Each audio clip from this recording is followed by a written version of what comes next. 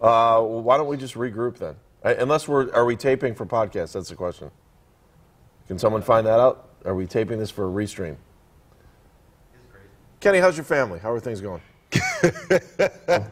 Life is good, my friend. I'm keeping busy with two teams in Stark County in the state championship game this Friday for us. We've got the Perry Panthers in Perry Township in Stark County, and we've got Canton Central Catholic in Division 5, back-to-back years playing for a state championship. So on the work side, things are good. Family side, things are good, so I can't complain. How's your radio show going? I'm just curious. I mean, compared to what you were doing, have you changed anything up a little bit compared? Because it's hard for me to listen to your show down here. Up here. You know what? Less callers on the show in Canton. Right. So it's more guest-driven. We had Pierre on last week talking Ohio State and Michigan, and we had Leroy Horde on talking Ohio State, Michigan, along with Justin Zwick. He joined us, Tim Anderson. So it's more guest-driven, and then we mix in the callers and a lot of high school football stuff down there. It's huge in Stark County. Did you play against Tim Anderson? Yeah, I did. Kenny, do you remember when he first came to Ohio State, he was like this gigantic project?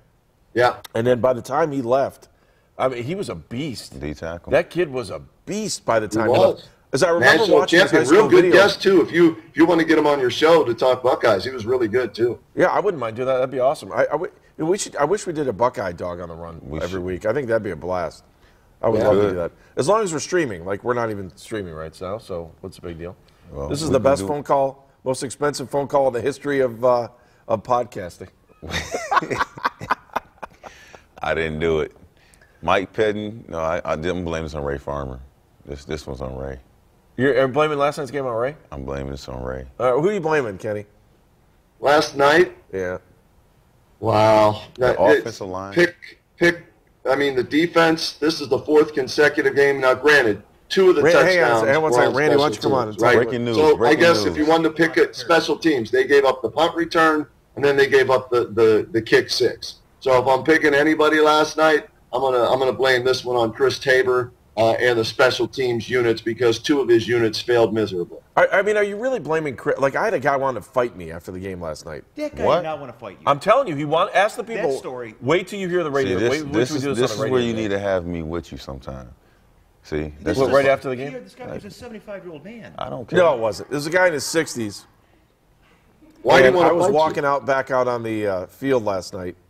Hang on, can we just find out if we're rolling so we can have this as a... We're not even rolling for podcast. We're rolling. I don't even know what that means. Faith apparently Well, okay, so here's what happens. We record this, and then we can rerun it on the web, even if it's done. I didn't think we're doing that. It's up on YouTube. Oh, okay. Okay, so I can say... so we're on YouTube. I can say something, right? Oh, go. Kenny, OH. I know. There you go. There it is. Oh, the live stream's back? Oh, great. Yeah, we're back on the live They stream. killing me, Kenny. Oh, man. All right, Really? if you're just joining us, this gonna is fight. Dogs on the Run. We're glad you're with us. We decided to get the stream up going, I don't know, 19 minutes late, even though we've been doing the show for 19 minutes. Kenny, I got to tell trouble you, with our Kenny Rota's headsets. been We with us. couldn't get all the information in time to get it started. Kenny, this is the best show I think you've ever had, and I can't believe it. Anyone has seen this. I mean, seriously, I think this was an Emmy for you. I felt real strong about it. It ended up on the cutting room floor like a lot of actors' debuts and things like that, right? One day we'll come back and we'll talk about this great moment in WEWS history. What, Randy? So, what is the radio equivalent to like an Emmy? What do you get? What's the radio Marconi, isn't it? Right, Kenny? The radio equivalent to an Emmy. I believe it would be the Marconi. The Marconi, yes. You never finish your story with the guy who wanted to fight you. Oh, all right. So let me, if you're just joining us, because this is probably the most exciting part of a game where the Browns, it's laughable. So after the game,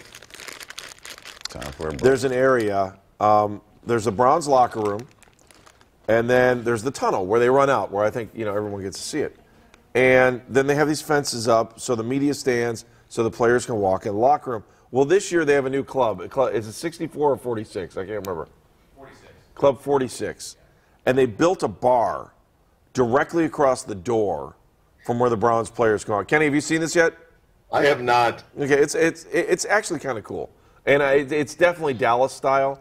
Like, Right. if you go to Dallas, you go to Jerry World down there, they have the same exact thing.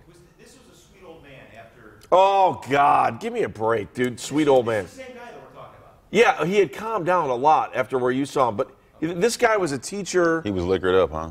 He was hammered. So Just like Johnny. there's a fence, and I've got to go back out on the field because I do a thing with Nathan Segura for ClevelandBrowns.com.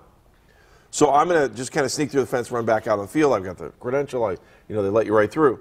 As I'm walking through, this guy's like, "Hey, Andy. hey!" I'm like, "Hey, how you doing?" And he's like, "I got to tell you something." He's like, the other thing is that when someone's drunk, personal space is gone. And that's like the worst part of it, right? So now he's all up in your... And he was spitting in your town. face? He was giving you a little no, shower? No, he wasn't spitting. So anyway, so now he's talking to me. And, I'm looking at this guy, and I'm like, he's a guy who was in shape. He was not in shape. Oh, stop. Randy, I don't know what world you're living in. The guy was a former gym teacher. He got glasses. What? The old got glasses. The old guy with glasses. He was in decent shape for his old. He was 60s, early 60s probably.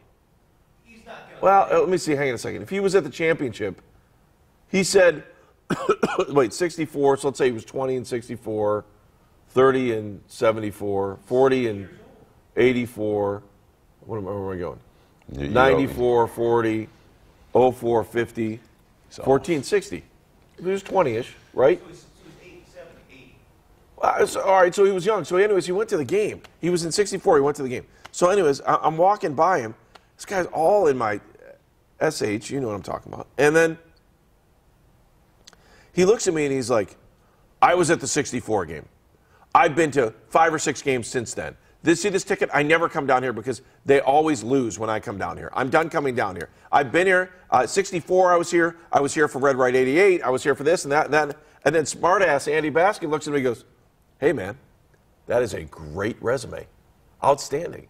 I don't know if you listen. On the radio show, we do that all the time. Like if Pierre would call in and go like, "Yeah, this is Pierre. I played pro ball. I played high-level high school. Played in some big games, blah, blah, blah." I would say, "Nice resume." Right. It's just, I don't know, Kenny, let me ask you, and as I finish the story, Kenny, why do callers feel like they have to give you their freaking resume every time they call? What, to justify that this is why they picked up the phone to call us?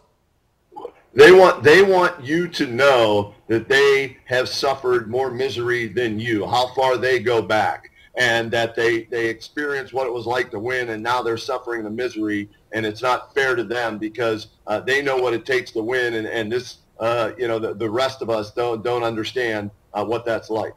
Okay, so now let's pick it up there. The guy's giving me his resume, and he's just like, and he's all over, and now everyone's looking because he's talking so loud. Like, media's starting to look, some of the players are walking in, and now he is yelling at me.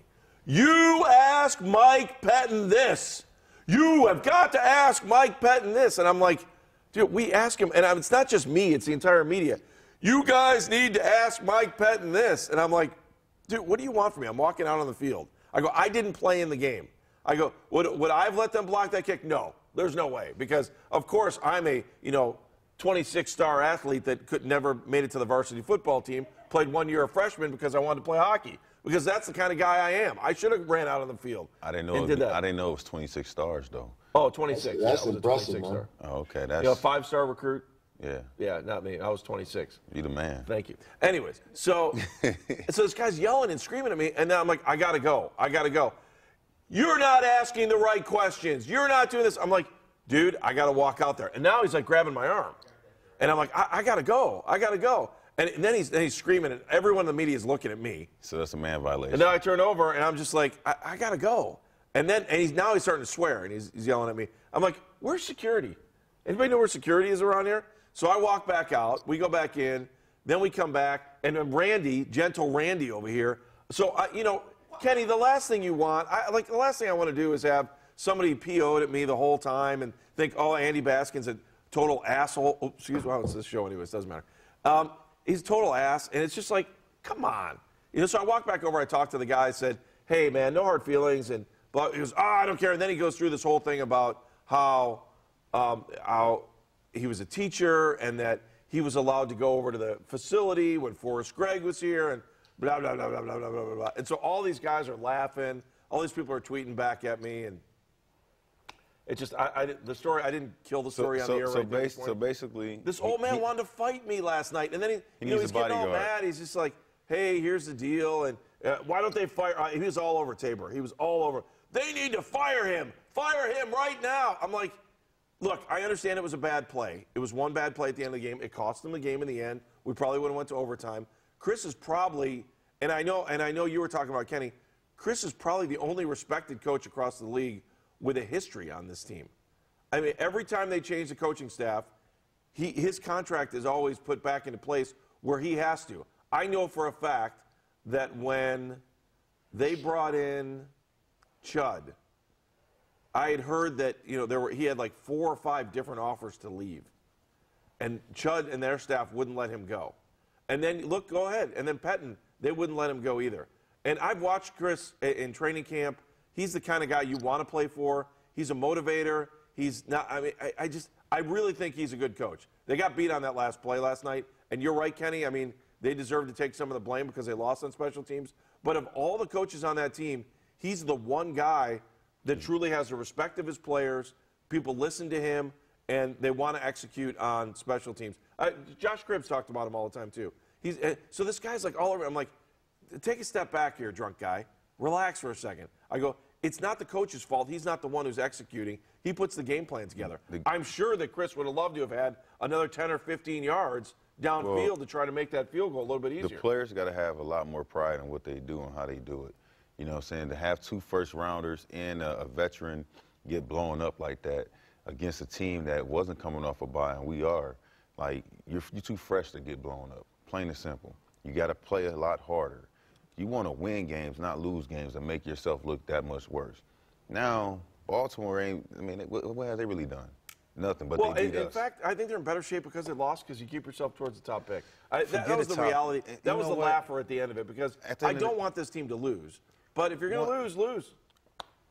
So who are we picking the top pick? Well, who we going to go, Joey Bosa? I'd take Joey Bosa. Why wouldn't you wouldn't take Joey Bosa? I would take him. I'm just saying, we'll take Joey Bosa, but then what? What is he going to do? He going to be the savior? He going to get all the sacks and everything? Ain't that what we brought Paul in for? And well, how many sacks did we have last night? None. None. And I'm saying, did we have any sacks if we get last Joey, it ain't like he going to be able to get all the sacks either. I don't know. Kenny, your thoughts on all this rambling? We got George on this. Yeah, we'll go to George in a second. Hey guys, I go back last night. I go back to special teams. I'm sorry, the punt return early in the game and the field goal. The first score and the last score of the game. You can't give up 14 points on 13 points because they took a knee. You can't give up 13 points on special teams. You just can't. So if I'm pinning this on one unit or having a scapegoat for this, it's on the special team. Yeah, Travis Coons has been outstanding all season long, but this was the first time he was put in a pressure situation for a long field goal, and the trajectory on it was a little bit low. Having said that, still, Cam Irving, Danny Shelton, Mitchell Schwartz, they got blown up on the left side, and that led to the kick 6 return. It was kind of like the Iron Bowl when Alabama lost to Auburn on that short field goal. The guy returned it. So, to me, special teams takes most of the blame for this one. Yeah, you're looking at some of the pictures. If you're listening, you can't see this, but there were some pretty good signs there last night. We still have LeBron was one.